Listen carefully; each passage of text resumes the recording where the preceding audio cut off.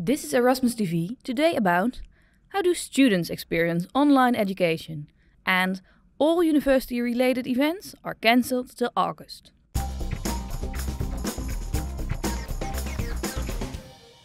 Good morning and good to have you back with us at Erasmus TV. Joining us on Skype is Farshida Zafar. She is an innovation officer and she is collecting students' experiences on online education. But first, the updates on university policy. Here for that is Hans Smit. Good morning. Good morning. All university-related events are cancelled till August. Why not till June 1st, like the government is telling us? Good question, but events in July or August, or June, July, August, have to be prepared in April, May. And I think you hopefully agree with me that our people are very busy with other things now. So it's a matter of setting priorities, and if we see now that people have to stay at home until at least the 28th of April and maybe later, they have a heavy burden, and I'm very proud of all our employees, what they do. So no events, that's it, until the 1st of August. Yeah, and then we have to ask, because August 17, the Eurekaweek, the introduction week, is starting. So that's close to the 1st of August. Should upcoming students, freshmen, prepare themselves mentally for a disappointment there? No, the Eurekaweek will go on, definitely.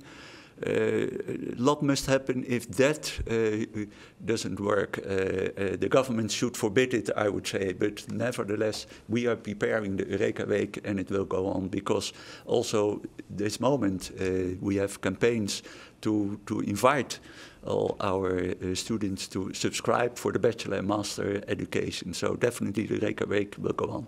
Yes, and of course we'll be talking today also on online education and students take on. We brought with us a little meme, posted recently. I think it's a little gem. You see the prices of streaming services. So Netflix is so many euros a month, Disney Plus is so many euros a month. And for the university, I have to pay more than 2,000. So they're comparing the university with an expensive streaming service. How does that make you feel? Well, I think we all do realize that this crisis will cost the university extra money. And I think you have to talk in millions. But it's necessary. We are here for education for our students, so that's important. And if it's reasonable, we will spend that extra money definitely. So, in a bit, we will talk with Safida on students' experiences, but we also got some videos how students feel about it. Let's take a little look at that. Wat mij opvalt aan online onderwijs is dat de werkdruk in het begin best wel hoog was. En ook het contact met je medestudenten mis je natuurlijk. Maar ja, al met al went het ook eigenlijk allemaal best wel snel. De enige ervaring die ik tot nu toe echt heb meegemaakt is dat ik om 9 uur klaar zat om een college te volgen. En dat hij toen nog niet online stond, terwijl dat wel in het rooster was aangegeven. Maar verder ben ik heel positief over de professoren, hoe ze dit voor elkaar hebben kunnen krijgen in zulke korte tijd. It has been kind of less interactive, and we cover less material in class than usually, and self-discipline plays a very important role here. The online lectures are always difficult for me to find because they are not published on Canvas but on a different website. And once I enter that website, I either get an arrow page or I get all the access to all the lectures from the whole university, and every time it takes a lot of time for me to search for the right lecture. Mijn ervaring met lectures is dat het best wel redelijk gaat. In het begin was het echt heel stroefjes. Maar later hebben de docenten zich aangepast, zodat het voor ons studenten fijner is. Mijn ervaring met online onderwijs is eigenlijk best wel positief. Want je kan gewoon lekker in je pyjama je les volgen zonder dat iemand dat ziet. Dus dat is echt top. Alleen soms is het wel een beetje ongemakkelijk als bijvoorbeeld een student vergeet om zijn microfoon uit te zetten. En je hoort dan de gesprekken die hij met zijn moeder voert. Maar verder vind ik het echt prima gaan. Yeah, Safida, you just started collecting the data for students and combining that with what we just saw in the video. What are the first reactions students give you? Hi, good morning. I'm sorry to correct you on my name. It's Farshida and not Safida, but that's fine. What is my first general comment and outline? Well, what I see from the stories I get back is that a lot of students are missing the interaction, they're missing the opportunity to discuss and debate with their classmates, and they're also missing a social component.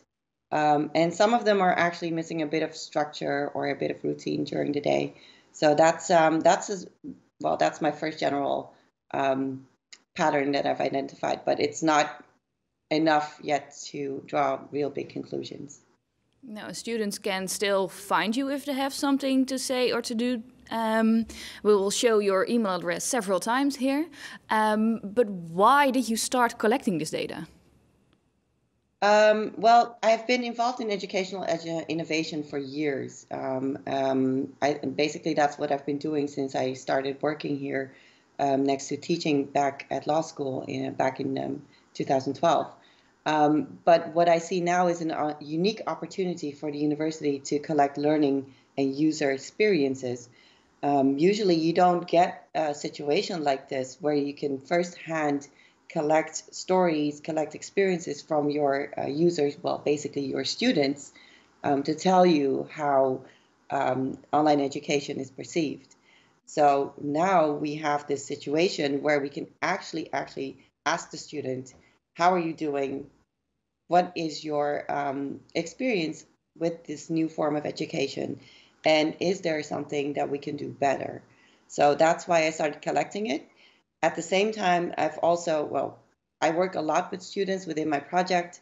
And what I've noticed that some of these students just need an outlet. They just need someone that they can, write their story to and complain or, give out their general frustrations, which is fine. And what are you going to do with the data?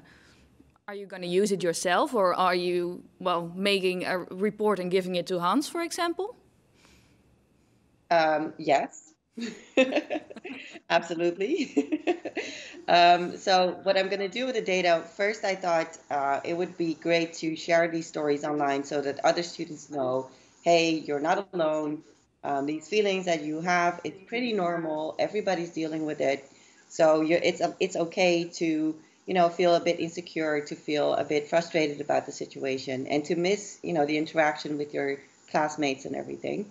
But then some students, in their stories, I asked them, can you give me your explicit consent to share it? And a lot of students don't feel comfortable with that.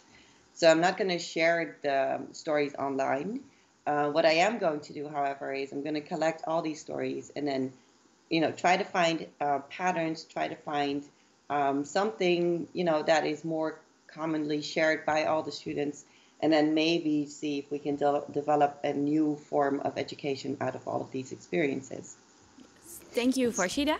Hans, what is your first feeling on this, the reactions of students? Well, the reactions are in general quite positive, so I'm very happy with it. And second remark is that I'm also very happy about the effort Farshida is making about gathering information, because there is a life after the crisis. And that means that we have to think about more a way of blended learning, so find a balance between online and offline. Because also I have the experience, and I hear from the employees too, to be on the campus, to see your colleagues, etc., is very important for feeling well, decision making, etc., etc. Like the students feel themselves too. So this information is very important for us to make up our mind and to decide about what we do as university after the crisis. Yes.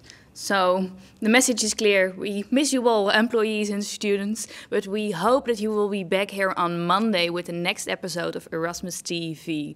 Thank you all for watching.